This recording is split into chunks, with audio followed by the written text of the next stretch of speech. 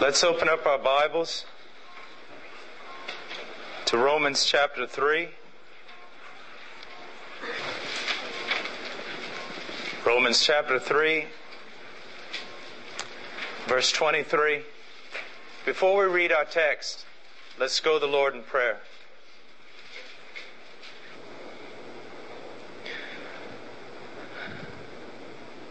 Father, I pray that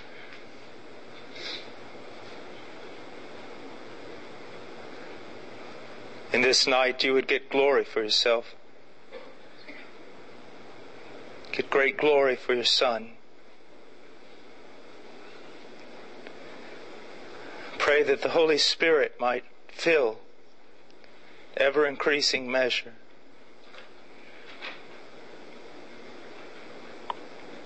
That you would revive us in Christ, about Christ.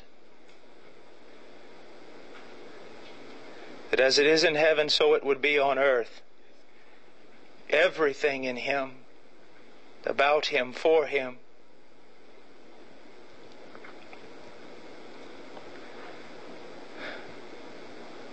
Lord, in our weakness, in our smallness,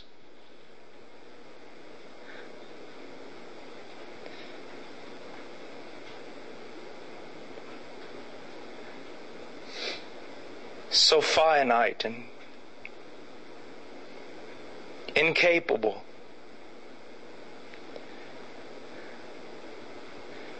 Oh God. Oh God.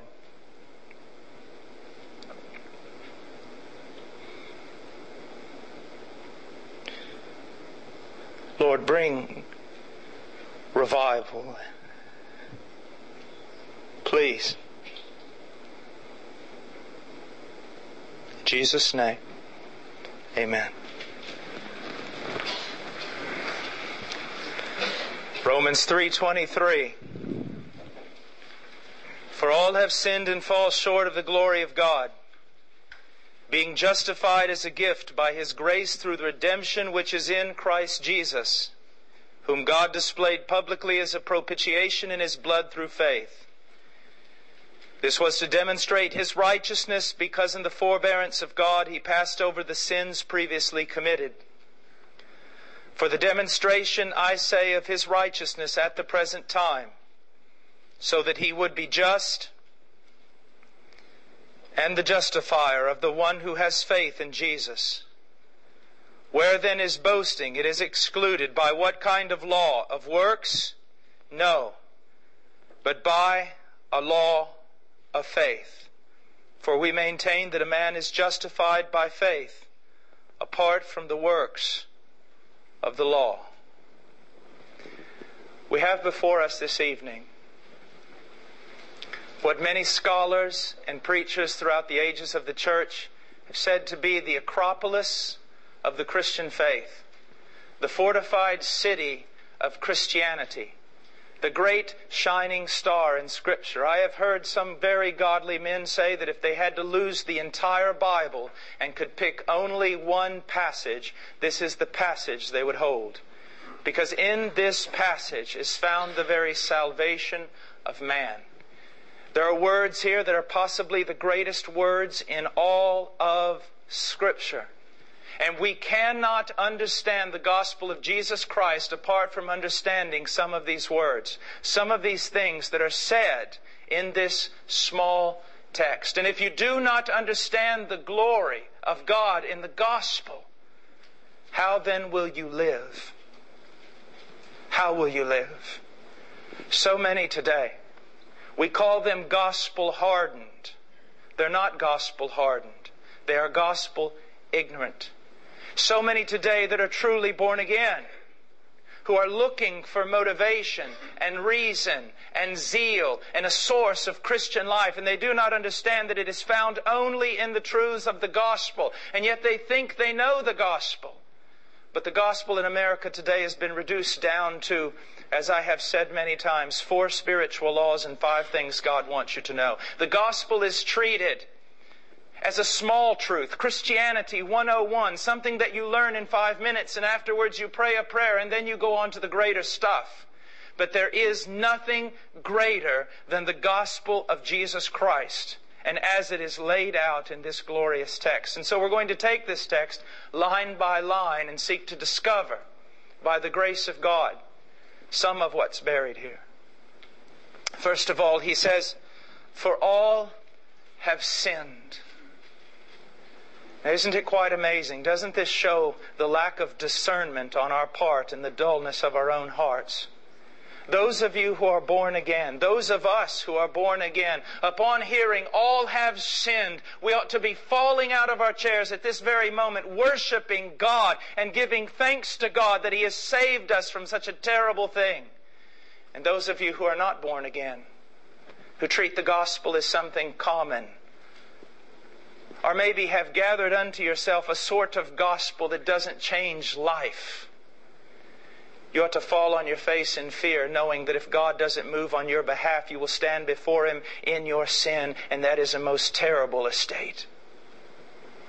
All have sinned. Why don't we tremble? Why don't we know how terrible this is? We don't know how much we've sinned in the same way a fish doesn't know how wet it is. We were born in sin. We were conceived in sin. We were born in a fallen world of sin. The only thing we've ever known is sin. Our society, as Scripture says, drinks down iniquity like it was water. We also live in a land that is rampant of the ignorance of God. They have no knowledge of God. We don't know who God is. We treat Him as though He were some sort of Santa Claus or a buffoon of a grandfather. And we do not understand that He is the Lord of lords and King of kings. Do you know that hell is of infinite duration? The primary reason is because every sin you commit is committed against an infinitely worthy and good God. Sin is sin today. Listen to the way we speak about sin. We talk about sin against man. We talk about sin even against nature and animals and trees. But no one realizes that all sin is ultimately sin against God. David sinned against his people. David committed adultery with a woman. David murdered a man, but in the end he said this, "Against thee and thee alone have I sinned." Why is sin so terrible? Because it's committed against God. Why don't we tremble? Because we don't know what that means. And why don't we know what that means? Because we do not know who God is. Such a glorious and blessed being. Imagine this for a moment. God stands there on the day of creation, and He tells planets to put themselves in certain orbits in space, and they all bow down and say amen and obey Him. He tells stars to find their place in the sky and to follow His decree to the letter, and they all bow down and obey Him. He tells mountains to be lifted up and valleys to be cast down, and they bow down and worship. He tells the brave sea, "You will come to this point and you will come no further," and the sea adores. And God tells you to come and you go, "No!" How wicked is our sin. And if it were only an act, it would be terrible enough. But sin goes much deeper in the heart of a man. A man does not simply commit sin. A man is born in sin. Vile and corrupt from the beginning. Let's just go for just a moment. Go over to Genesis just quickly with me.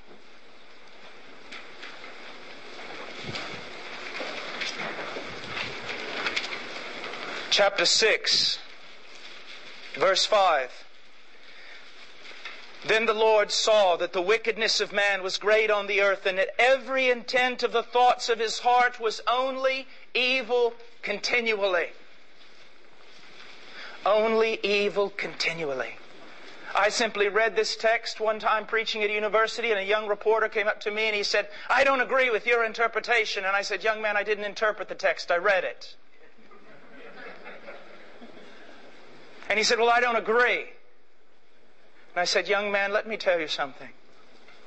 If I could pull out your heart right now if I could take every thought you have ever had, from your first waking moment until this very hour, if I could take every thought you've ever had, not just your deeds, but your thoughts, only your thoughts, and I could put them on a video, and I could show that video here in this auditorium tonight, you would run off of this campus and you would never show your face here again because you have thought things so wicked and so perverted you cannot even share them with your closest friend. As a matter of fact, if your closest friend knew some of the thoughts you've had against him, he would no longer be your friend.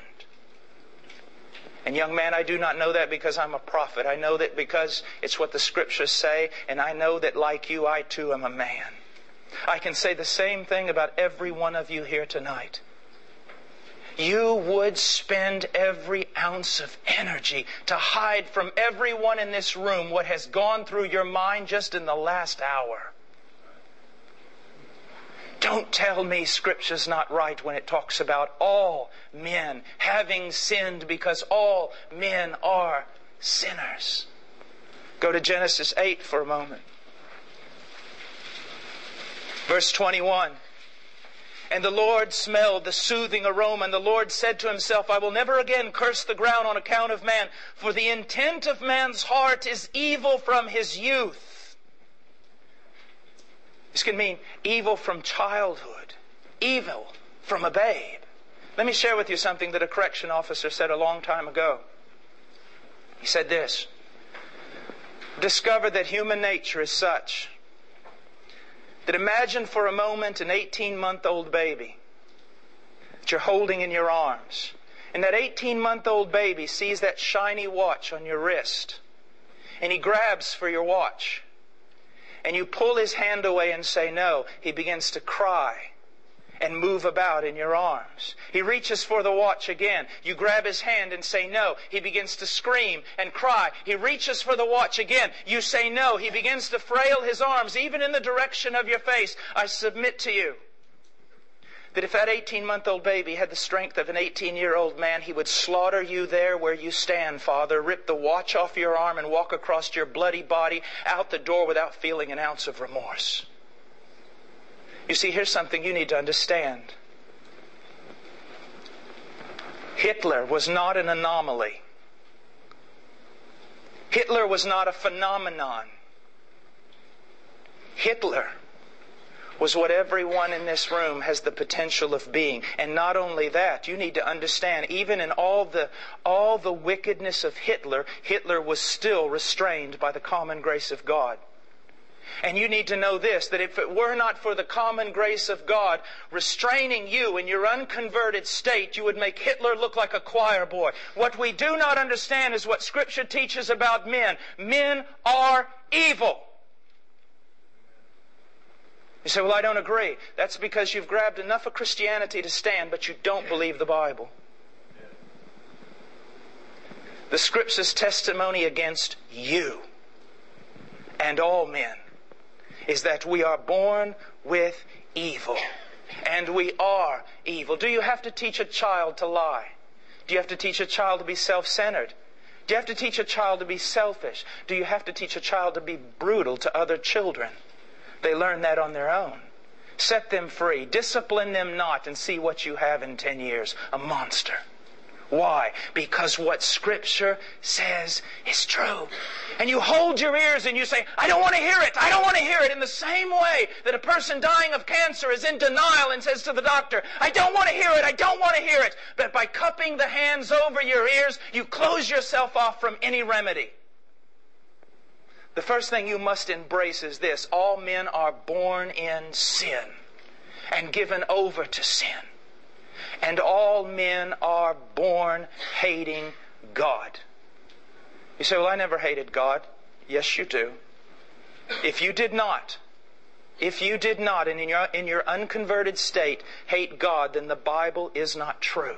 Because the Bible calls all men haters of God and enemies of God. You say, but I loved God ever since I was little. No, you loved an image of God that you created with your own mind, and you loved what you made. But if someone would have come to you and pointed out the God of Scripture, you would have said, I could never love a God like that.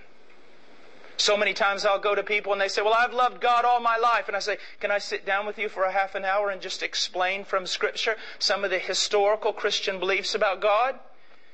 And after a half an hour, a good churchman will say, that's not my God. And I have to say, of course it's not. But it is the God of Scripture. It is the God of Scripture. Let's take another look. Let's go on over to Isaiah.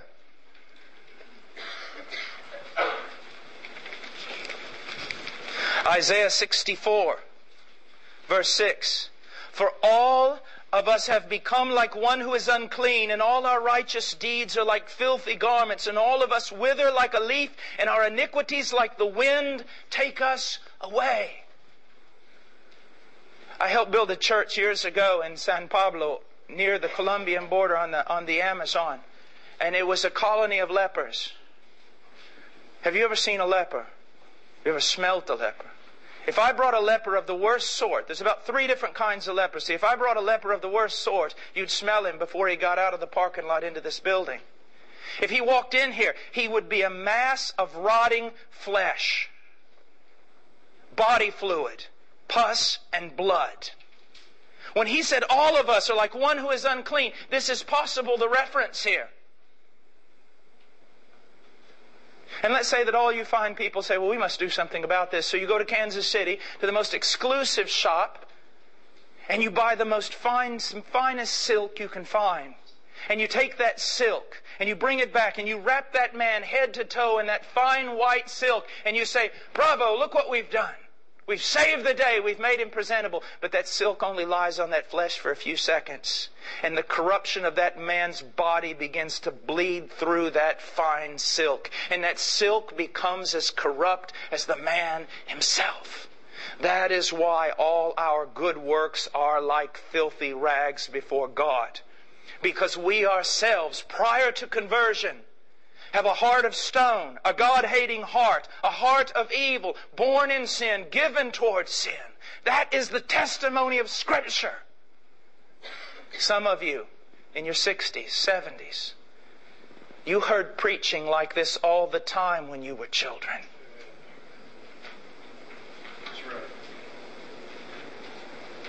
But now it seems the new generations to follow cannot bear with truth. They would rather be deceived and think well of themselves. But a man who will not accept his illness cannot be healed. A man who does not have all his hopes crushed with regard to his own self-righteousness, merit, and worth cannot turn to Christ. We must realize that we are destitute and there is only one Savior, and His name is Jesus.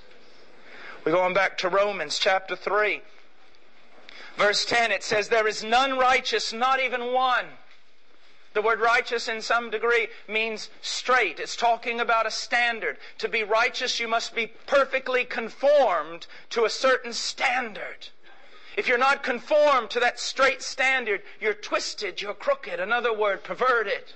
The standard is God's nature and God's law. And the Bible says no one has conformed himself to the standard of God's holy nature, the standard of God's holy law. All of us have become twisted and dislocated. It says also, there's none who understands. There is none who seeks for God. If you have ever truly sought for God, it is only because God has sought you first. It says, all have turned aside together, they have become useless. There is no one who does good, not even one. How many people, even those who set themselves inside the sphere of Christianity, will tell you they're going to heaven because they're not that bad. They're going to heaven because they are good. But what is the testimony of Scripture? There is none good. No, not one. None. None. All have sinned. You say, Brother Paul, I haven't sinned much. How much do you have to sin? Adam and Eve sinned only one time, and the entire universe was cast into moral chaos and judgment. You have sinned more times than you can count on a calculator. If Adam and Eve, and even creation, could not escape the condemnation of one sin, how will you escape the condemnation of all the sins that are heaped upon your head? You say, but I'm pretty good as far as humans go. But you will not be judged by human standard. You will be judged by God, a righteous and holy God. And He has seen your heart. So many people will say, don't judge me, you don't know what's in my heart. How foolish a statement, because they would be ashamed if I knew what was in their heart. Why would they ever want to use their own heart as evidence that they really are good? Because they hide their heart from everyone. You don't know me really? Okay, then let me see you in secret. No, I would never let you see that. Just the thoughts of our own mind accuses us. All have sinned and come short of the glory of God. So common today to take this verse and just almost seem to make it humanistic. What does it mean to fall short of the glory of God? Well, God had a marvelous plan for all of us, and He had so much invested in seeing us being filled with glory. But although He had this great plan, none of us have reached it. I don't think that's the primary meaning of the text. When we have fallen short of the glory of God, I think that phrase should be interpreted in the context of Romans chapter 1, where it says, although they knew God, they did not glorify Him as God nor give thanks. You were created. Well, let's think from it. By whom? By God. And not only were you created by God, all your faculties, your very existence is sustained by Him. You owe every breath and every beat of your heart to God. And the breath is given only to return in worship, and the heart beats only to serve Him. And yet, look at the testimony against us. Our minds and our lives are filled up with searching for our purpose. Searching for our dreams, our goals, our will, what we want. Even those who claim some form of piety would have to say that in their daily lives they're practical atheists. God is far from their thoughts. When they're at business, when they're in the factory, when they're in the field, when they're working at home, is God the center of their thoughts? And all their thinking and all they're doing, are they doing it for the glory of God? You say to me, but Brother Paul, no one is that way. That's absolutely my point. All have sinned.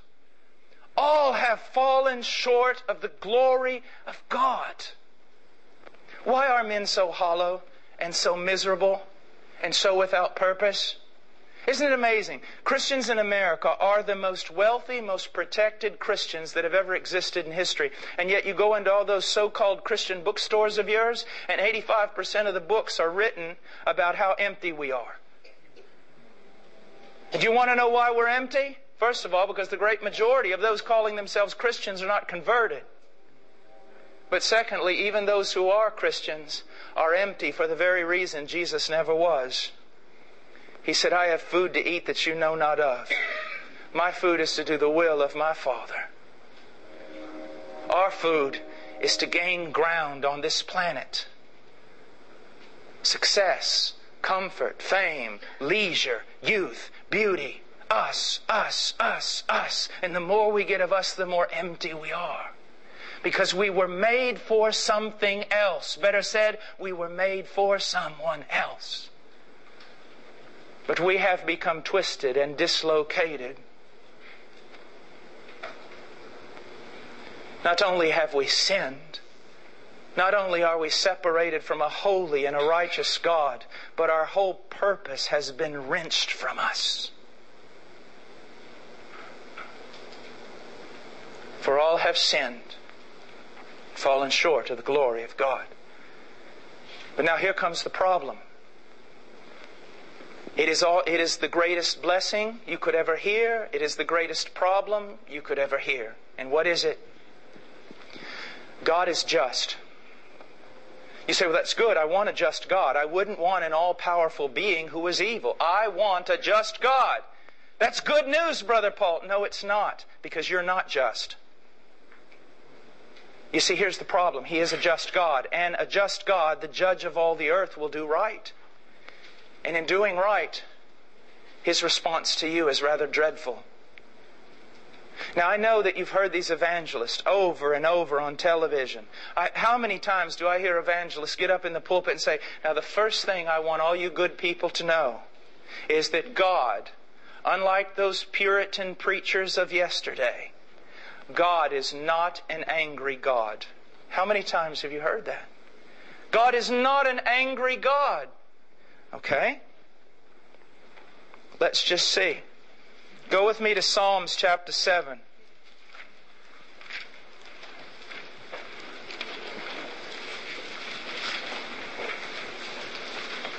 Verse 11.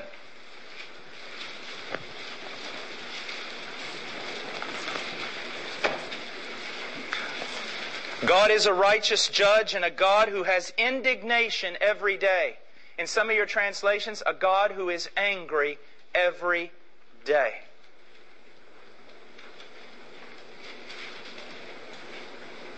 You see, God doesn't need a PR man to make Him politically correct so that people will like Him.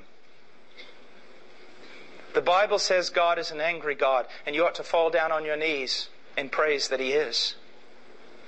Not only is He an angry God, He is a God who hates. Not only is He an angry God, He is a God who hates. And you say, yes, Brother Paul, you're exactly right. God hates the sin and loves the sinner. Well, that looks good on the back of a Christian t-shirt, but that's not biblical. The Bible does not say that God hates the sin and loves the sinner. The Bible says God hates the sinner. Look in Psalms 5. Just look there for a moment. Psalms 5.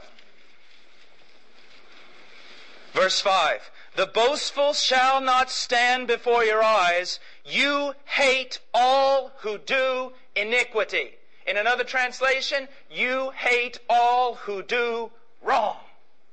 Now, does it say here that God hates the sin or that God hates the sinner? You say, Brother Paul, but what about John 3:16? It's in the book. God so loved the world. Yes, it's in the book, but so is Psalms 5. But God is merciful and a loving God. What about that? Yes, that's true, and we're going to talk about it, but you can't understand it until you understand the full counsel of God. God is love, but this loving God hates. God is merciful, but He is angry. You see, you just can't take one side of the coin, not just one part of the story, and that's the problem today. As I said this morning, I one time preached one whole sermon one night on the holiness of God. And after the sermon, 3 men walked up to me and said, Brother Paul, we got a real problem with you because you preached an entire sermon on the holiness of God and not once did you mention the love of God. And I said, well, gentlemen, last night I preached on the love of God and not once did I mention the holiness of God and not one of you had a problem with that. Do you see? Dear people, we're always getting a one-sided story. But doesn't the Scriptures tell us that we need the full counsel of God? I'm going to talk about the love of God tonight in a way possibly you've never known it. But in order for you to appreciate the love of God, you've got to understand something. His love is exalted in the same way the stars are exalted by a pitch black sky. Let me ask you a question. Where did the stars go this afternoon? Did someone put them all in a basket and carry them away? How come when you looked up you didn't see them? Because there was so much light. You could not marvel at their beauty. You could not even see them because there was so much light. In the same way, you cannot see the stars of God's grace and His love with so much light. When preachers tell you that men are so good, the only way to truly appreciate the love of God and the grace of God is to see the pitch dark blackness of man. And when you see the pitch dark blackness of your own heart, and then you realize that God moved in love for you, it causes you to fall down on your knees with the greatest esteem and worship God. I have a point to all this madness. I've got to dig a hole and bury you deep. I've got to show you how dark your night and hopeless your situation, so that when I begin to talk about Jesus, you're filled with admiration.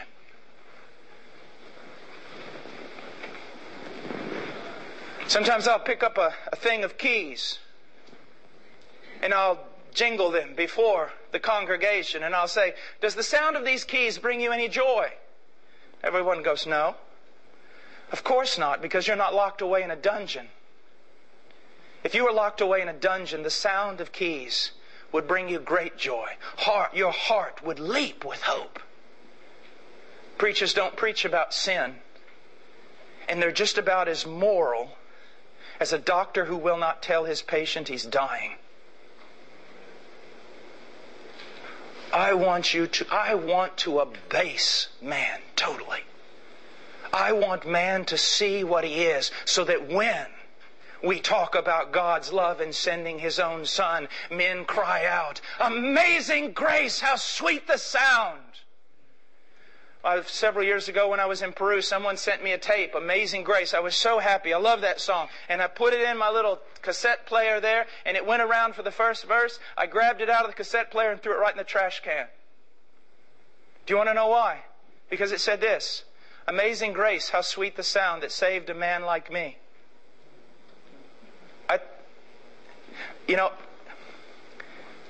I think it says sinner like me. And before that it says wretch like me and worm like me. Behold, every generation, man just seems to be getting better. Men don't need saviors. Wretches do. And when you take away the darkness of man, you take away the glory of the gospel. Have you ever wondered why some men who are drug addicts and women who were prostitutes and murderers and all so on and so forth, when they're converted, they seem to be filled with such a special zeal for God? It's because they didn't come from a country club. They didn't come from some religious denomination or religious life where everyone pretends to be moral, upstanding, and deserving of God's love. They came out of the sewer, and when they heard about the love of God, their hearts exploded.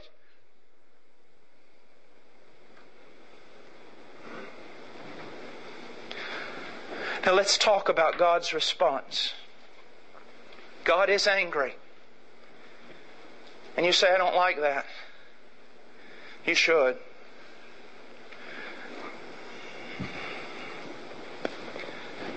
I pick up a newspaper, and I'm sitting beside you. I pick up a newspaper, I look at it, and I go, with a kind of a smile, a twinkle in my eye, "Hey, did you read this? A pedophile molested 6 boys. Hey, get a kick out of this." What would you say about me? You'd say, "You're sick. What's wrong with you? You should read that and be so angry." Oh, I should. But God has no right to be angry. Every day He sees the wickedness of this world. Every day He sees the filth and the murder and the crimes and everything else. But in your book, God has no right to be angry. I tell you, He is angry. He is so angry that on the day He pulls back His mercy and He comes to judge the world, the great captains of this world will cry out for mountains to be picked up and thrown on top of them to hide them from the wrath of the Lamb. What would you think about a God who could look down at Auschwitz and be apathetic? Who could give Hitler a hug? Who can watch the United States of America murder thousands of babies every day and say, "I'm okay and you're okay"? He's angry. And if He wasn't angry, He'd be immoral, just like me. If I read a terrible newspaper clipping like that and laughed about it, or was neutral about it, or said, "Every man for himself, you know, we're all free," you'd look at me and say, "You're sick, you should be angry." Well, how much more angry should God be? But not just with the Hitlers of the world, with you. For all your crimes and trespasses against Him and His creation. You see? And let's talk a minute about Psalms chapter 5. Look at this text. Just look at the Bible. I have so many people who'll tell me, "I don't believe that." And I say, "Well, look at the Bible." No, I'm not going to, because I just don't believe that. That's okay when you're at a university and you're speaking to an agnostic professor. But someone who claims to be Christian and does the same thing, there's a serious problem. I just refuse. Look at it. What does it say? "The boastful shall not stand before your eyes. You hate all who do iniquity." You hate all those who do wrong. You hate workers of iniquity. These are the different translations. It doesn't say that God's hatred is directed toward the iniquity or the sin. It says God's hatred is directed towards the man who commits it. And did not the loving, lowly Jesus say the same thing? That those who did not believe in Him, the wrath of God abides upon them. John chapter 3. What do you think the wrath of God is? Wrath of God in Hebrew comes from a word that literally means nostril, or the flaring of a nostril. I, being a farm boy, we raised Charolais cattle. I know exactly what that means. We had a couple of 2,000 and 3,000 pound bulls, perfecto bulls. You walk across that lot and that bull flare his nostrils, you know your party is over. You better run. When it talks about the wrath of God in the Bible, it's the flaring of the nostrils. That deity would be so angry. And it says that at the breath of His mouth, the mountains melt. A young guy one time said, I'll stand there on Judgment Day and I won't be afraid. And I said, no, young man, you will melt before God like a tiny wax figurine before a blast furnace. God comes with hatred against evil. God comes with anger against evil. And you say, Brother Paul, but no, as one lady said one time, she goes, no, God can't hate because God is love. I said, well, first of all, we have to go not on philosophical inferences. We have to go on Scripture. And when Scripture said God hates, you better believe Him. But second of all, let's be philosophical for a moment. You say God is love and therefore He can't hate. I tell you that God is love, therefore He must hate. Do you love Jews? You must hate the Holocaust. If I told you, hey, did you read about the Holocaust? And you said, yeah, I'm pretty neutral about that. I mean, what anybody wants to do, it's Hitler's idea, it's okay with me. I would think you a monster. You'd probably be thrown in jail for a hate crime. If you love Jews, you must hate the Holocaust. Do you love children? How many of you have said with your own voice, I hate abortion? Oh, so you have the right to hate because of all the great love in your heart. But you think it's strange that God would hate because He loves. You see, God loves all that is beautiful and lovely and excellent. Let's just all wrap it up in one basket. God loves everything that's like Him. That's where the problem comes from.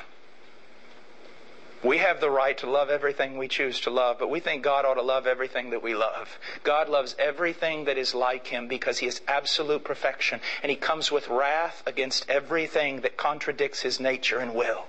And that is us. Everyone in this room has broken every law God has ever made. If you don't understand that, you don't understand Christianity. Now, I want us to go for a moment to the book of Proverbs. And I'm going to show you the greatest problem in all of Scripture.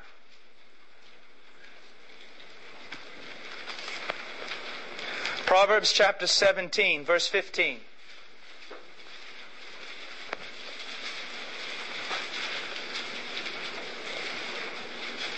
He who justifies the wicked and he who condemns the righteous, both of them alike are an abomination to the Lord. Abomination is probably the strongest word we have in all of Scripture.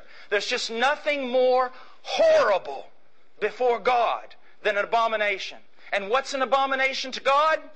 An abomination is this: he who justifies the wicked and he who condemns the righteous, both of them alike are an abomination. Now, let's go back to our main text.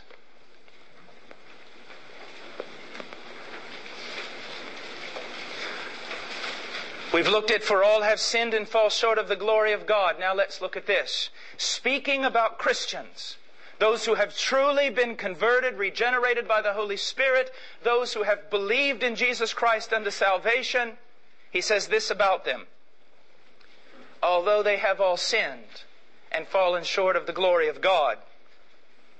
They are justified. Justified. Now, what does it mean to be justified?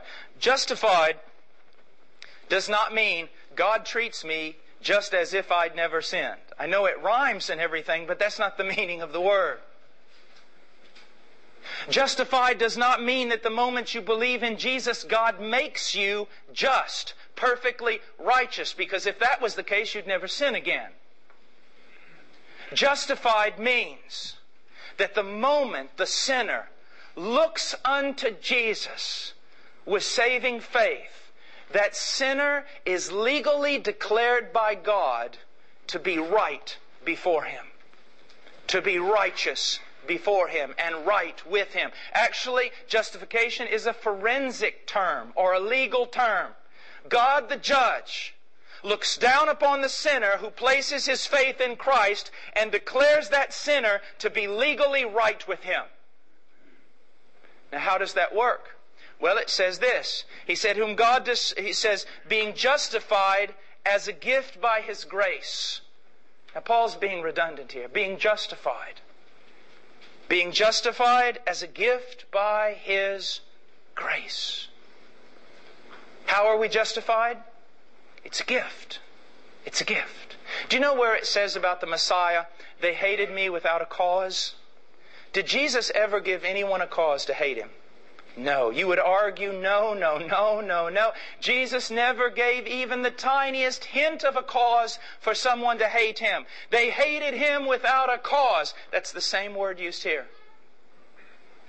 That the Christian is justified without a cause. That means, sir, ma'am, young person, you gave God absolutely no cause to declare you right. I don't know why God saved me. Well, I can tell you this, it was not because of you, it was in spite of you. What worth did God see in me? Absolutely none. He said, He declared you right even though you did not give Him a cause to do so. He justified you without cause by His grace. Now I want you to look at something. Most religions today, seek to answer only one question. Think about it.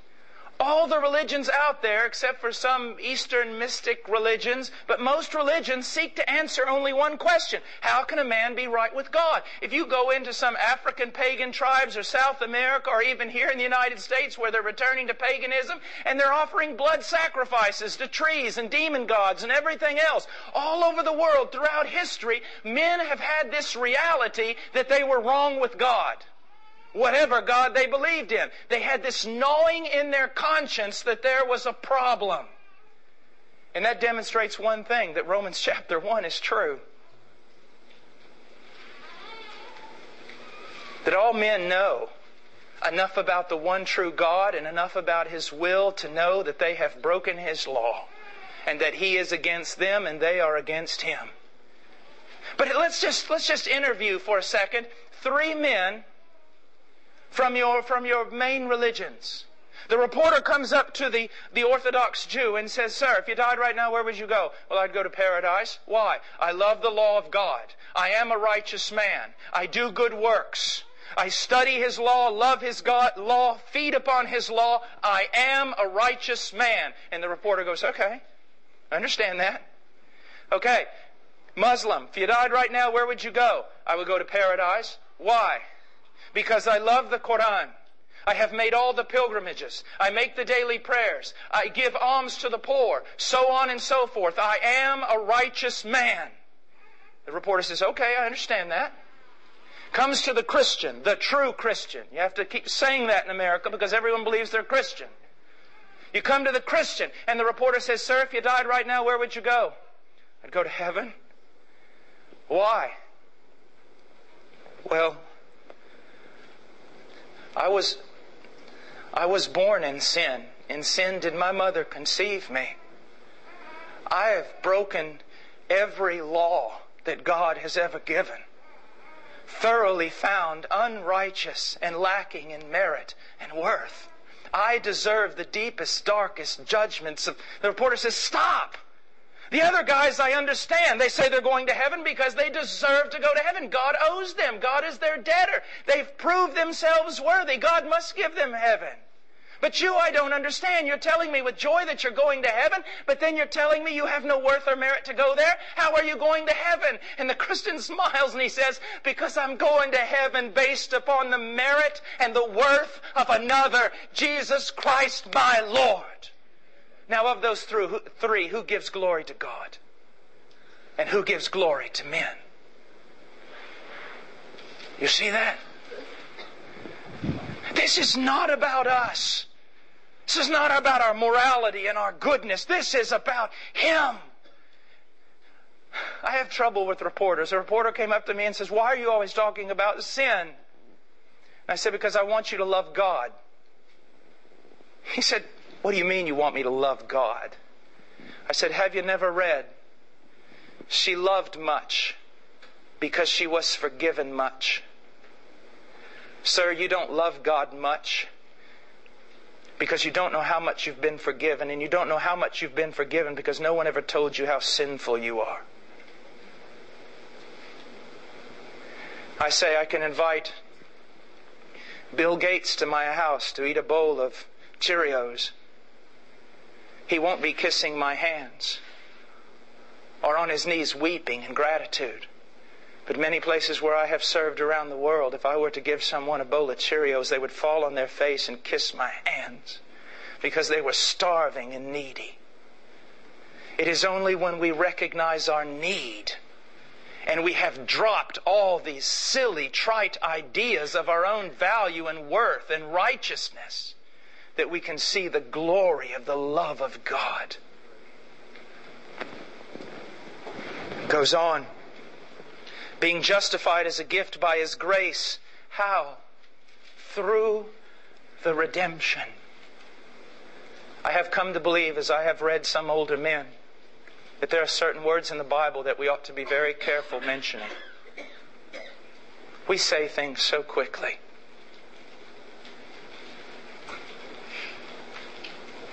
Think about this for a moment. All this fancy singing today. All this yahoo and ha-hoo and every kind of singing that's going on. Yeah, that Jesus died for me. You walk up to me and I've just lost my son and you say, your little boy died. I'll just look at you and go, what are you? Do you know what you're saying? Jesus died? Should not there be a dropping of the head, a trembling of the lip, a thought of honor to the Father who gave His Son? Or can we just sing these silly Southern gospel songs and hoop and holler and do all this stuff? He died. The Father gave His Son. When you say things like, Jesus died, shouldn't you stop for a moment or something?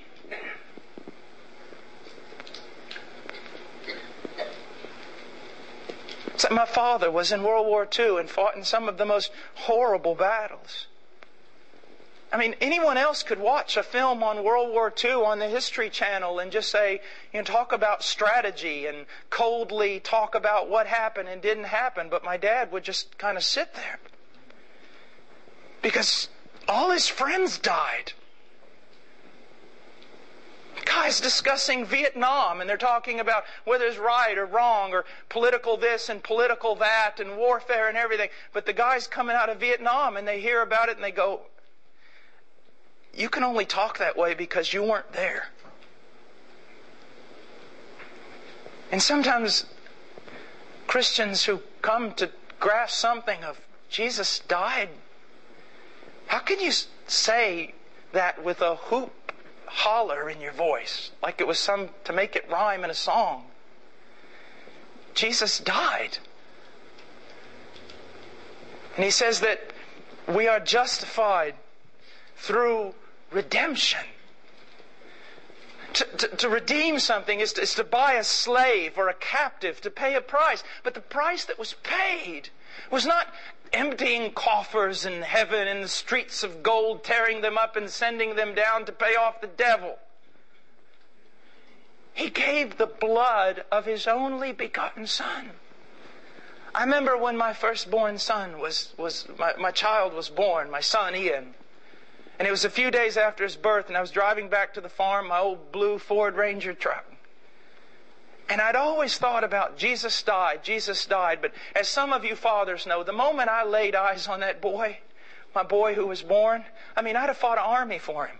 I would have died 1,000 deaths for him. I'd have thrown my body in front of a train for him. I couldn't believe it. It was scary. There was so much love that I had for that little hairless lizard in the cradle. It was just the most beautiful thing I had ever seen in my life. And it struck me for the first time in my life. Not just the Son's pain, but the Father giving His Son. He gave Him to die. I couldn't do that. I wouldn't give my Son for you. Maybe I would give myself for you, I don't know. But I would not give my Son for you. Shouldn't there be some words in the Bible that when we speak them, we just stop for a moment? Isn't it true that even the most precious phrases can become nothing more than empty cliches because we say them over and over without even thinking about it? He died. He really died. And it was His blood shed on that tree that's the only reason the black filth of your sin can be washed away. That blood on that tree. The slaughter of the Son of God. As one theologian has said,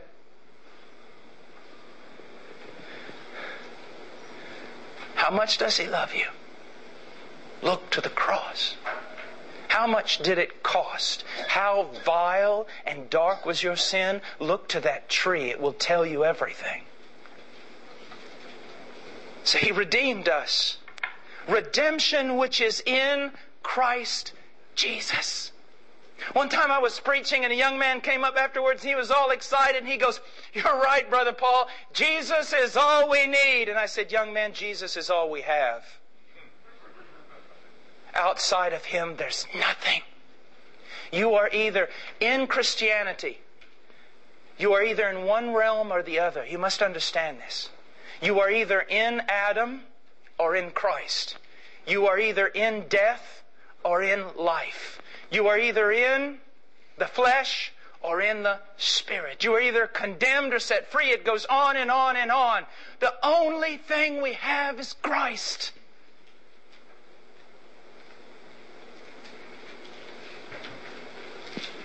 I was speaking years ago at Oral Roberts Seminary. I was invited there, and I don't know why, but I went. I was invited, I'll go. And I found some very, very decent Christians there. But one of them came up to me afterwards and says, "Boy, you're one of those old Puritan guys." And I said, "What makes you think that?" And he said, "Your prayer. Because you said this, God, I come before you in the name of Jesus. And I know that apart from Him, I have no part with you." In Christ, in Christ. That is why Paul the Apostle goes wild in the book of Ephesians. He don't even know where to put the period. He just keeps writing and writing and writing because it's all in Him, in Him, in Him, in Christ, in the Son, in Him. It's all about Christ. It's nothing about you. And that is why I love that old hymn singer who said, "Nothing in my hands I bring. It's Christ or nothing." And you better want it that way. Why?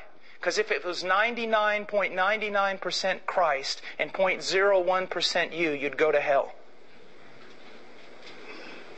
It is Christ and Christ alone. Now, he goes on and he says this. I want to link up verse 24. Being justified. Well, let's link the whole thing up. Sinners. Wicked people. Verse 23. Verse 24. God justified us when we were wicked. Proverbs 17:15, the problem. Anyone who justifies the wicked is an abomination to God. Now think about Proverbs for a moment. Look what it's teaching us. Anyone who justifies a wicked man is what? An abomination to God. But what have we been rejoicing in the last few minutes? God justified us even though we were wicked. Does anybody see a problem? If God says that anyone who justifies the wicked is an abomination before Him, then how can God justify you being wicked without becoming an abomination? And that is the greatest problem in all the Scripture, and that is what the gospel of Jesus Christ is all about. The greatest dilemma in all the Bible is this: if God is just, He cannot forgive you. You say, well, why not? That question just shows that you are a child of this age who knows nothing about justice. Let me give you an example. You left part of your family at home. You return tonight about 10 o'clock and you find that they've been slaughtered, violently slaughtered. You walk through the door and the man who's done it has blood on his hands and he's strangling the life out of your last child. With the force of a bull, you come running across that room, you charge that man, you grab him and you throw him to the ground. You call the police and you hand this violent murderer of your entire life, everything you've ever lived for, he has dashed to pieces.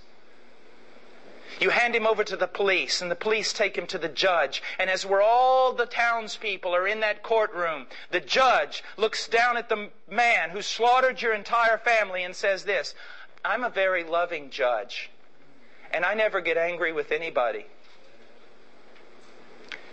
You're free to go. I forgive you. What are you going to do? Is everybody in the courtroom going to come together, hold hands, and sing Kumbaya?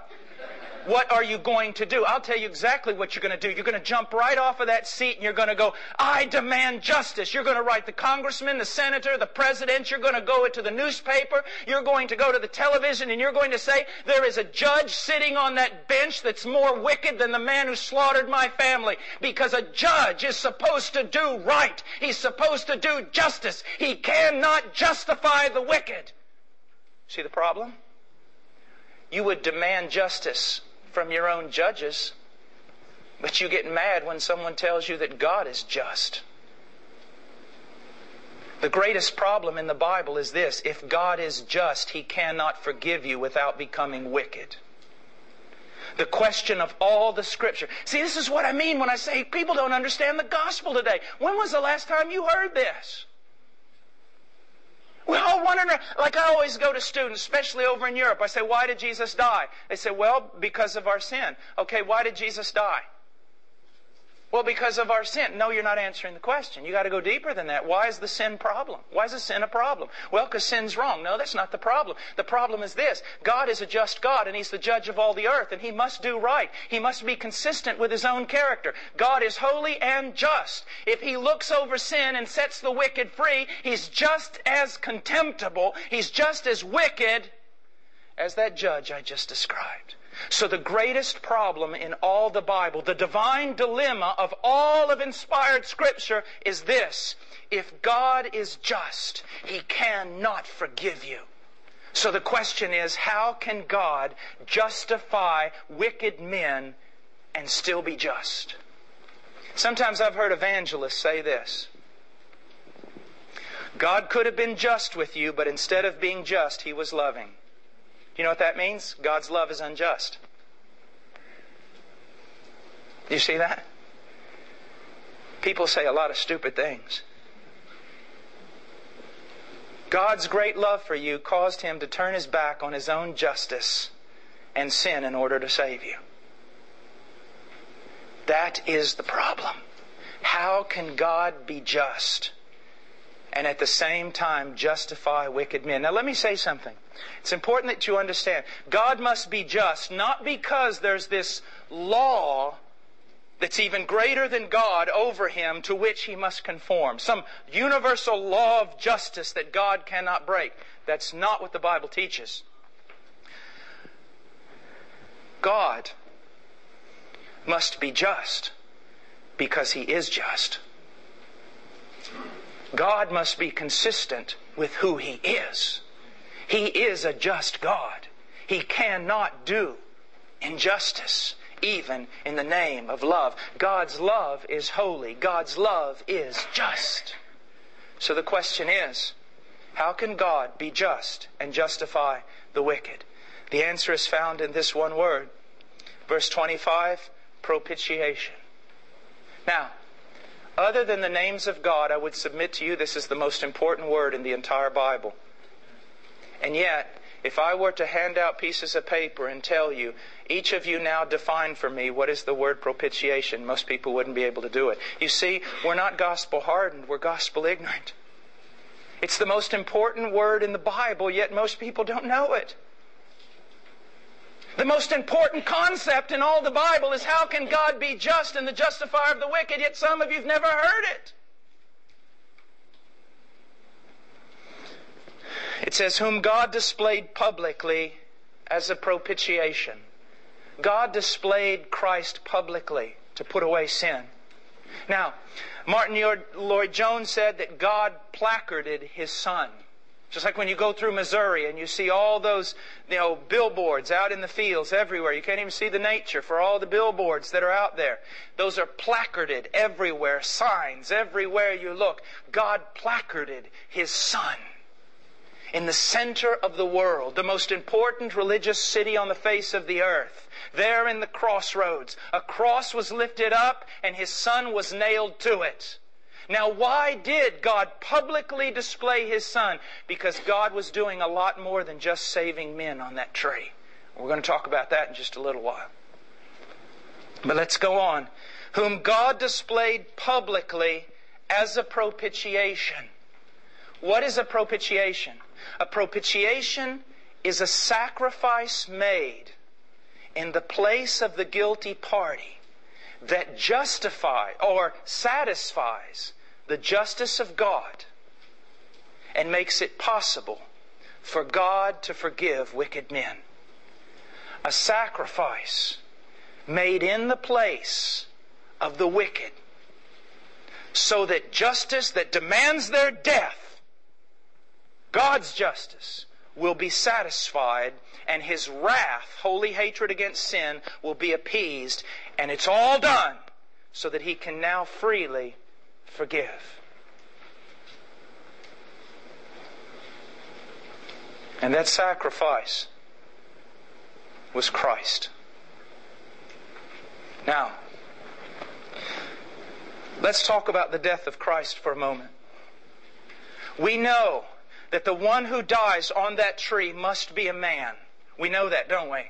Because the blood of bulls and goats will not take away our sin. It is Adam who has sinned. It is Adam's race that is fallen. It is a son of Adam who must die in the place of the guilty. We know that. A man must die on that tree. But then again, more than a man must die on that tree. The one who dies on that tree must also be God. Now let's look at this for just a moment. Let's just look. Why must the one who dies on that tree be deity? Be God in the flesh? Be God the Son of God? Why? Well, first of all, a small statement in the book of Jonah. Salvation is of the Lord. Isaiah is quite clear. God shares the title of Savior with no one. That is why the doctrine of the Jehovah's Witnesses is such an abomination, because they say that God created an innocent creature to go down and save men, to put away sin. And if that's the case, then it is a creature that has saved us. But what you need to understand is Christ was no creature, but the Creator. the eternal Son of God, who stepped down out of heaven, did not consider equality with God a thing to be grasped, but came down from heaven. He did not lay aside His deity. He laid aside the glory and privilege of His deity. He did not become something less than God, but He became something God had never been. He took to His divine nature, human nature. He took to Himself flesh, and He became a man. And He went to that tree as the God-man. And He died on that tree as the God-man. And He rose again from the dead as the God-man. And the one that we call Savior is not just man, but He is God. And so the words of Jonah remain intact. Salvation is of the Lord. Why is it that the one on that tree must be God? Well, just look at this for a moment. The one on the tree must lay down his life. You say, well, a man can do that. No, he can't. An angel can do that. No, he can't. Why? Let's say you need a car. And I'm driving one I've borrowed from the pastor. And I see your great need. So I give you the pastor's car. I've not given you my life. I've not given you my car. I've given you something borrowed from another. From where does the life of a man come? It comes from God. Angels, do they have life inherent in themselves? No. But Jesus said, I have authority to lay down this life of mine and take it up again. The one who dies on that tree must lay down his life, not life borrowed from another, real life. Why must the one on that tree be God? Who else but God can withstand the wrath of God and rise again?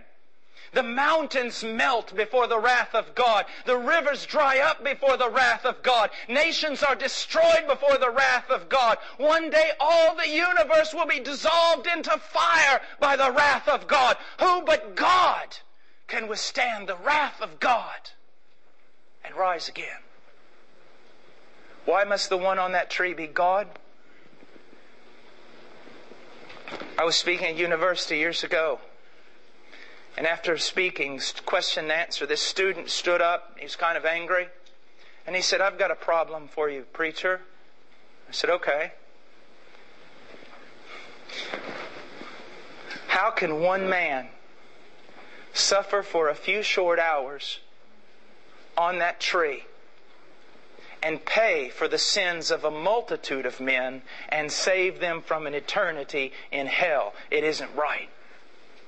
And I just began to cry. I said, young man, thank you for asking that question, because the answer is my most favorite answer. That one man could suffer for a few short hours on that tree and save a multitude of men from an eternity in hell, because that one man was worth more than all of them put together. When theologians talk about the perfect sacrifice of Christ, they're not just saying He was sinless. They're also talking about the infinite value of the life given. You take a gigantic cosmic scale. You put everything in it that you can find. You put stars and galaxies, suns and moons and planets and earths, mountains and molehills, moths and men, crickets and clowns, everything you can find, dusts and rocks of granite, everything you can find of creation, and you put it in a scale, and you put Jesus on the other side, and He outweighs them all. It's His value. He's God. His worth cannot be valued, nor can it be emptied or compared. You see the preciousness of Christ.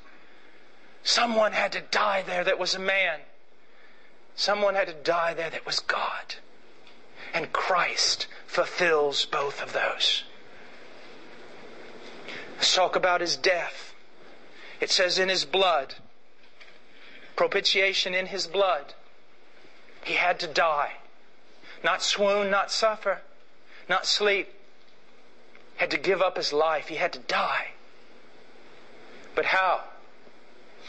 I was in Europe several years ago, and I was teaching Actually, a bunch of gypsy missionaries. And it was in a Germanic seminary, and after teaching I was rather tired, and I went into the library, and I was looking for a book to read.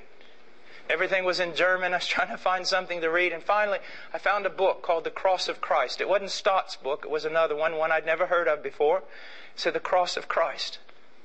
So I opened up the book and I began to look through it, see what the author was saying, and this is what he said. When Jesus Christ was on that tree, God looked down from heaven and saw the suffering that was inflicted upon the Son of God by the hands of the Romans, and He counted that as payment for our sins. That is heresy. That is heresy. But if you listen to most preaching today, that's all you'll ever hear. When Mel Gibson's film came out about the Passion, I never saw the film. I have no desire to wrangle about it or nothing. I couldn't go see it.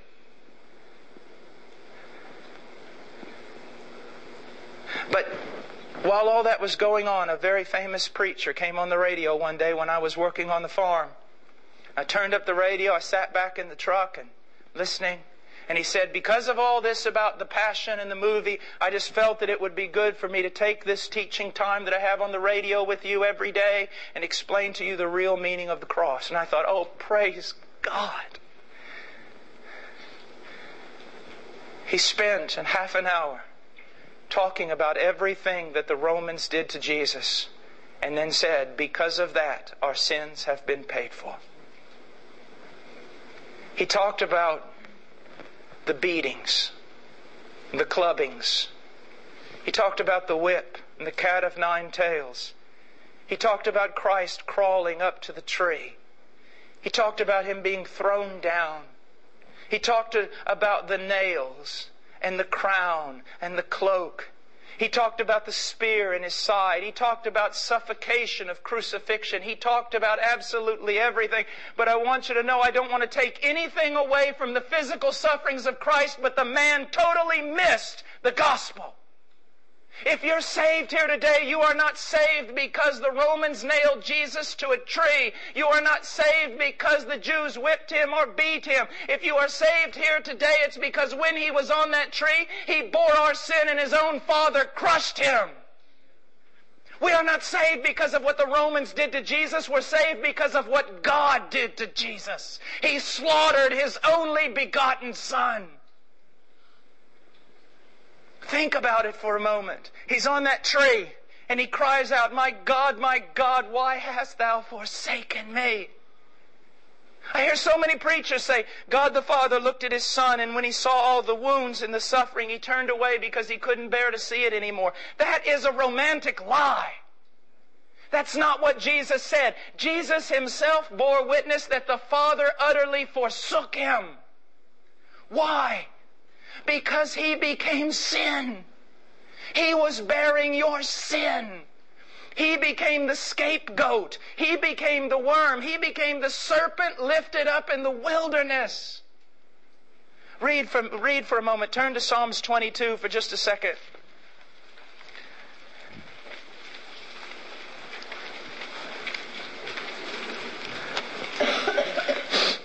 Look at verse 1. My God, why have you forsaken me? Far from my deliverance are the words of my groaning. Oh my God, I cry by day, but you do not answer, and by night, but I have no rest. Yet you are holy.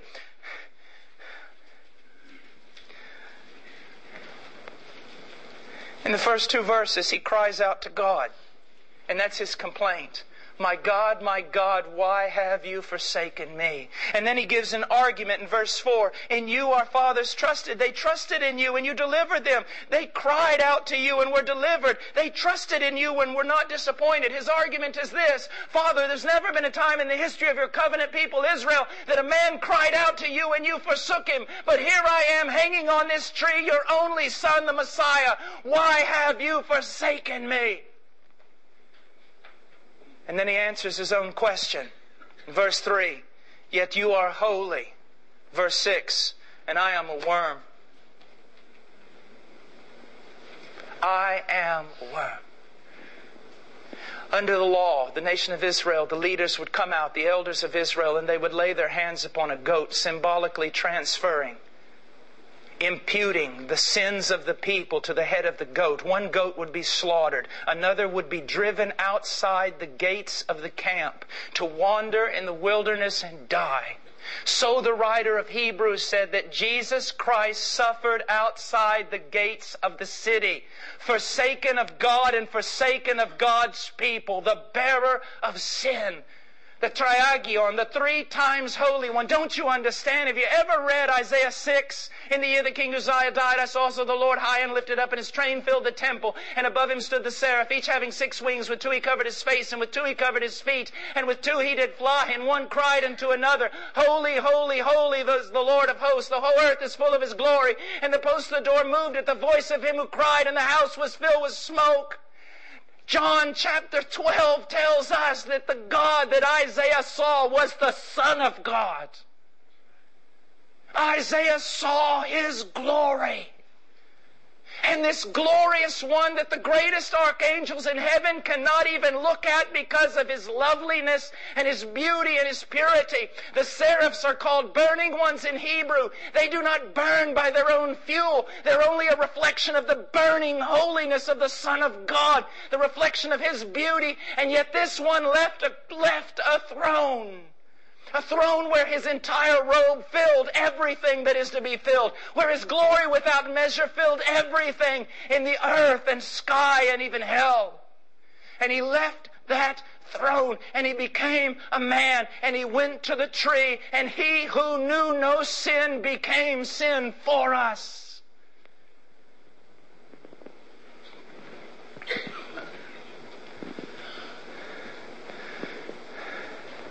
The law says, cursed is everyone who does not abide by all the things written in the book of the law so as to perform them. Do you know what it means to be cursed? It's a hard one.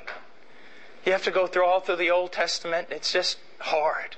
You have to stay up all night for nights to figure this one out. How can you communicate to a people what it means when God curses them? It says, first of all, cursed is every man who does not abide by all the things written in the book of the law to perform them. That means that prior to your conversion, you were under the very curse of God. Do you know what it means to be under the curse of God? This is the only way I can define it. It means that the sinner is so vile and so sickening and wicked and loathsome, not only before a holy God, but a holy heaven, that the last thing that sinner will hear when he takes his first step into hell is all of creation standing to its feet and applauding God because God's rid the earth of him. Yet the Scriptures say, but Christ redeemed us from the curse of the law. He became a curse for us. Don't you see? You say, Brother Paul, my heart's so hard, I can't weep. Then weep for your hardened heart. He became a curse, the wretch, a vile thing.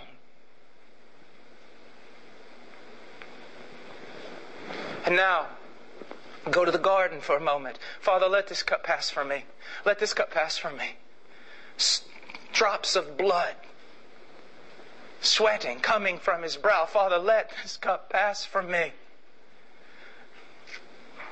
These preachers, they say, oh, Jesus didn't want to go to that Roman cross. That's a lie. Oh, Jesus, these charismatic preachers, Jesus was afraid of the devil. Blasphemy. Oh, that Roman cross, that whip, He didn't want to go to it. Absurd. Let me ask you a question. Just for a second. I want you to think about this for just a moment. After the death and resurrection of Jesus Christ, since that time, it is estimated that 50 million men and women and children have died for their profession of faith in Jesus Christ. They've died as martyrs. In the early church, through the time of the Puritans and the Reformation, do you know, let's just use the early church for example. Many of Jesus' followers were crucified. Not only crucified, they were crucified upside down. Not only crucified upside down, they were filled, covered with pitch and set on fire to provide lights for the streets of Rome. But many of those followers of Jesus, in chains being taken off to be crucified, sang hymns full of joy. Do you honestly believe the captain of our salvation is in a garden cowering because of a cross, even though his disciples went to the same cross with joy in their heart? Do you think that the captain of our salvation is so weak? Think, man. Jesus wasn't afraid of a cross or a nail or a spear or a crown of thorns. What was in the cup? I'll never forget it at a Reformed school, theologically Reformed school several years ago. I went there and I said, well, you've called me here to preach. I'm here. And they said, you'll be preaching out in the auditorium. I said, wonderful. What ages? And they said, well, kindergarten to the 12th grade. And I said, well, I'm going to be teaching on propitiation. It's kind of a wide berth, don't you think? They said, it won't be a problem, Mr. Washer. So I walked out there. And as I was preaching, I stopped and I said, what was in the cup? What is it that caused Christ to tremble?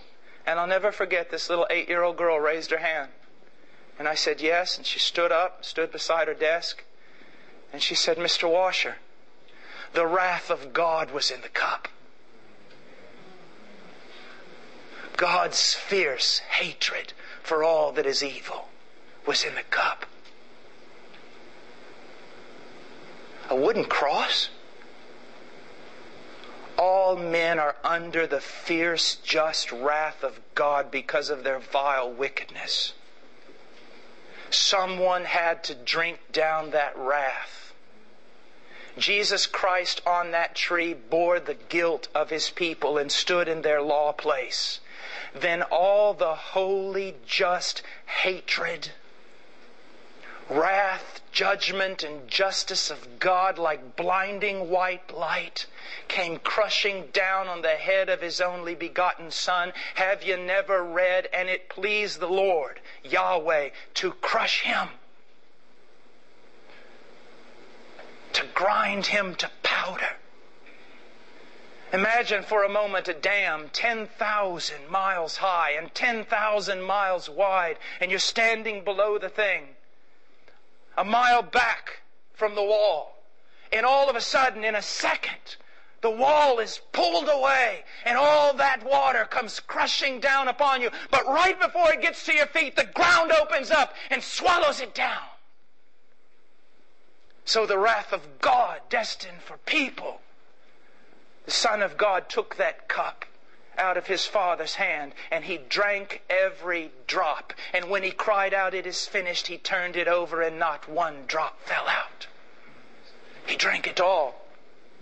If I were to summarize the cup of wrath in the Old Testament, it would be something like this. God saying, because of the wickedness and the rebellion of the nations, I will send them the full force of my wrath. I will hand them my cup, and I will make them drink it, and they will drink it, and they will stagger, and they will die. But on that tree, Christ drank the cup.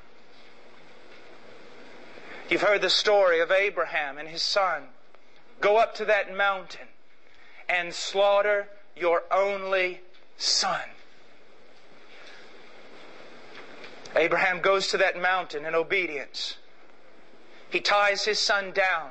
His son offers no resistance, it seems.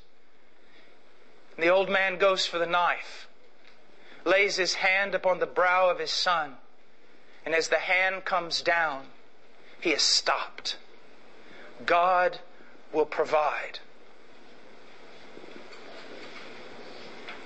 And you say, oh, what a wonderful story. There it was, the animal there trapped by its horns in the bush. What a wonderful ending to the story. It wasn't the ending.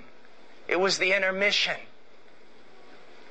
Hundreds of years later, on a hill called Calvary, God the Father laid His hand on the head of His only begotten Son, and He slaughtered Him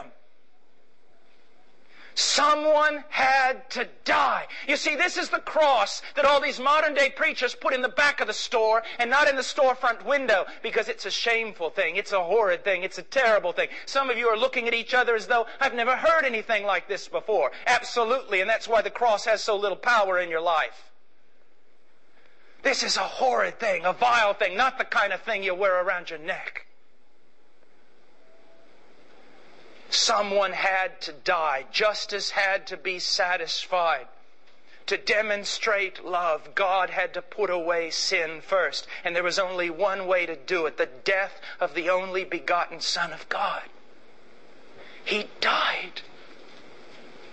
And you see, this is what the Christian life is all about. Paul says in Romans chapter 12, he pleads with the people. He says, I urge you, as a pastor would urge a loving flock. He says, I urge you to do what? To lay down your life, to offer your life as a living and holy sacrifice acceptable to God. But Paul gives the motivation. He says to lay down your life based upon the mercies of God. And what is he talking about? The thing that ought to motivate you to lay down your life for Christ are the mercies of God. But in Romans chapter 12, the mercies of God are referring to the first 11 chapters of the book of Romans. Where in the first 11 chapters of the book of Romans, Paul explains everything God has done for us in Christ. And he's saying, since God has done all this in Christ, now lay down your life for Him. And the more you know of this cross, the more you are given to lay down your life for Him. He's no longer this little accessory that you put on your life to make it better. He is your life. You are consumed by Him. You are constrained by Him. Every thought, every judgment, every word, everything you do. Why do you do this, sir? Why do you do that, sir? Because Christ has shed His own blood for my soul. The love of God in Christ constrains me. He died.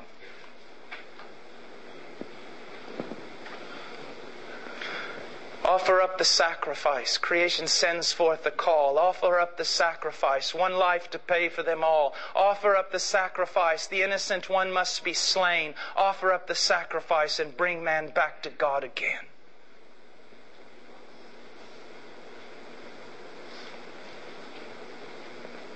He died.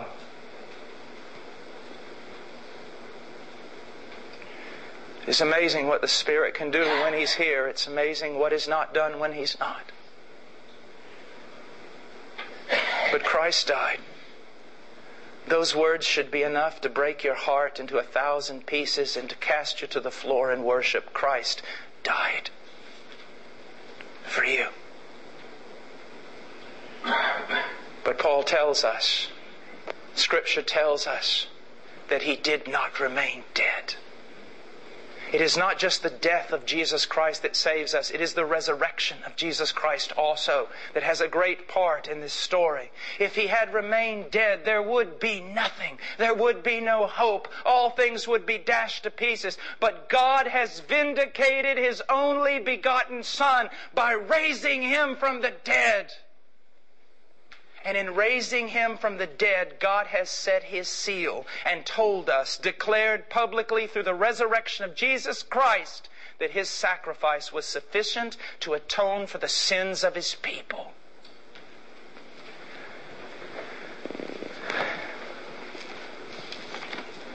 Christ died. Christ rose again from the dead. And Christ ascended 40 days later to the right hand of His Father. The old ancients, the patristics of the first 5 centuries, patriarchs, they would always use the Ascension Psalm, Psalm 24, to describe the ascension of Jesus Christ into heaven. And this is where we'll bring this to a close. As evangelicals, rightly so, we are constantly defending the deity of Jesus Christ. But never forget this. Jesus Christ was God in the most complete and full sense of the term. But Jesus Christ was man in the most complete and full sense of the term. There is one God and one mediator between God and men. The man, Christ Jesus. A man has sinned. A race of men are fallen. A man must die. And a man must rise again from the dead. And then that long-awaited prayer of Job must be answered. You see, a ladder that reaches only to the top, Charles Spurgeon tells us, is no good. And a ladder that reaches only to the bottom will do us no help. We need a ladder that reaches from the bottom to the top and the top to the bottom. We need a Savior who is God and man. And that man, that God, that man, Christ Jesus, rose again from the dead. And on the 40th day, He ascended up to the right hand of His Father. And for the first time in all the history of history, a man walked up to the doors of heaven and cried out what we find here in verse 7. Lift up your heads, O gates, and be lifted up, O ancient doors, that the King of glory may come in. And all of heaven behind those doors are in utter shock, in silence and wonder. Finally, a brave one lifts his head and begins to speak. Who is this King of glory? Who dares speak to these doors? No man has ever dared come this far or lay his hand to the latch of this wall. Who is this King of glory? And then all of a sudden the Lord, the Messiah, the Christ, the Son of God, the man for us, cries out, the Lord strong and mighty, the Lord mighty in battle. Lift up your heads, O gates. Lift up your heads. Lift them up, old ancient doors, that the King of glory may come in. And in the first time of all time, those doors open for a man. He walked through those doors, and everything that has ever been made fell on its face. All hail the power of Jesus' name. Let angels prostrate fall. Bring forth the royal diadem and crown Him Lord of all. Crown Him with many crowns. This Lamb upon the throne. And I can just see Him now, walking up to His Father, bold. It was His right. Climbing the steps of this throne that would make Solomon's throne look like paper mache. And sits down without even asking permission. And looks at His Father not as a question, but as an affirmation, and says, Father, it is finished. And the Father says, Son, it is finished indeed. This Jesus whom you crucified, God has made Him both Lord and Christ of all. Don't think I will even ask you to make Jesus Lord of your life. That's the most preposterous thing I could ever tell you to do. Jesus Christ is Lord of your life. Whether you serve Him or not, whether you bless Him, curse Him, hate Him, or love Him, He is the Lord of your life, because God has given Him a name that is above every name, so that the name of Jesus Christ every knee shall bow and tongue confess that He is Lord. Some of you will bow out of the grace that has been given to you, and others will bow because your kneecaps will be broken by the one who rules the nations with a rod of iron. And I'll not apologize for this God of the Bible. I come from a long line of men, most of them buried, but all of them well received in glory, who thinks not about the opinions of men or the way the rest of the evangelical community is going to walk. I want you to know there is a God in heaven, and He is worthy of all praise and glory and honor, and He demands such from you. And He has made it possible in His glory, in His love, for you to come to Him. And He cries out, all who are thirsty, come and drink. All who are hungry, come and eat. Why do you spend your money on that which will not satisfy? Come and drink from me, He says. Wine and milk. based upon the sure mercies of David, I will treat you good. For my ways are not your ways. They're higher than your ways. As the seed grows because water is poured upon it, my word, my promise will not fail. He commands everyone in this room to repent of their sins and believe the gospel. To seek Him while He may be found. Brother Paul, can I be saved? I don't know. Let me ask you a question. Maybe you came here tonight. You came, someone invited you. The only thing you've been doing is looking at your watch, wondering when is this going to be over. Your mind has been wandering. You could care less. Christ means nothing to you, no more than when you entered into these doors. Then my answer to you is no, you cannot be saved. At least not now. Because you have no repentance in your heart. No brokenness over sin. No brokenness over the price that was paid for you that you might live. But maybe you're saying, Brother Paul, I came in here tonight. I had no intention of listening to anything. But maybe during the worship, God caught your heart and you began to think on eternal things. And maybe as you heard the gospel preached, you became aware of your sin and your vileness before a holy God. And then you heard about Christ and your heart leaped with joy. And you've said to yourself, I'm the vilest of creatures. Is there hope for me? Yes, there's hope for you. You have repentance, at least the seeds of it in your heart. Now you lack one thing. Believe on the Lord Jesus Christ and you shall be saved.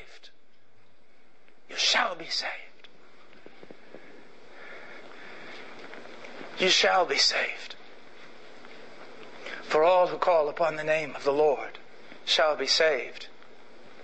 And of all those who have believed in Him, none of them are disappointed. But know this, the clock is ticking, and time is fleeing, and death and hell are moving. Christ will return. People tell me, I don't care. He's not going to return for 1,000 years. Maybe so. But you're going to, inside of 25, 50, 60 years, everyone in this room is going to see Him. Either you're going there or He's coming here. It really makes no difference. You will see Him. You will stand before Him. He's coming.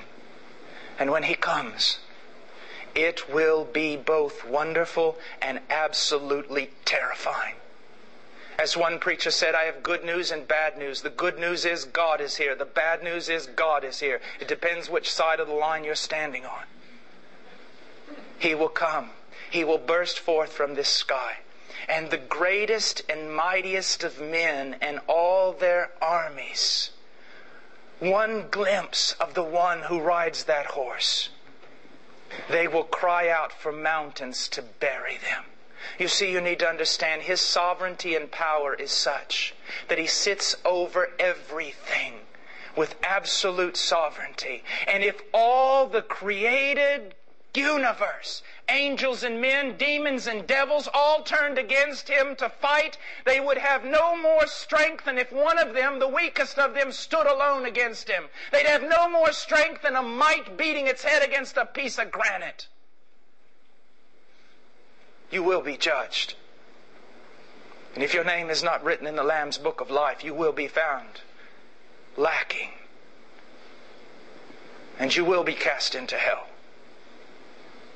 And don't buy into this mess that says heaven's heavens because God is there and hell is hell because God's not there. No, my friend, hell is hell because God is there. Hell is the pure, flaming wrath and justice of God. Have you not read, and the smoke of their torment ascended up in the presence of the Lamb? It isn't the devil who rules over hell. It's God who rules over hell. You say, well, I've never heard of such a thing. I know that's your problem. That's your problem.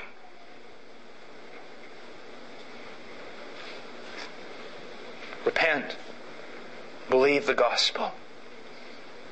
The best thing I can do for you now is turn you away from men and turn you to God. Seek the Lord till He has saved you. Seek the Lord. Call upon Him. Believe in Him. But know this. If tonight something happens in your life and you believe that God has saved you, I want you to know something. It is not just tonight that is necessary to give you assurance that God has saved you. Because if you think God saved you tonight, but you walk out of this church building and you do not begin to change, and you do not begin to grow in grace, and you do not begin to grow in the things of God and desire, and you do not continue walking with Him, but you fall away like so many others, know this, you got nothing here tonight. The evidence of your salvation is not that one time in your life you prayed a prayer. The evidence of your salvation is that you continue walking with Him, and that He who began a good work in you finishes it. Let's pray. Father,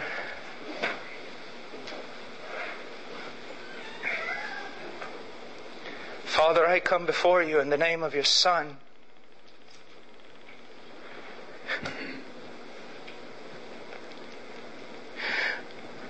What a Son.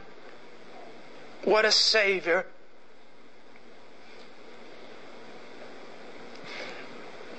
Glory to God. Oh, for 1,000 tongues to sing my great Redeemer's praise. Oh, hail the power of Jesus' name. Let angels prostrate fall. Bring forth the royal diadem. Crown Him Lord of all. Amen. Pastor.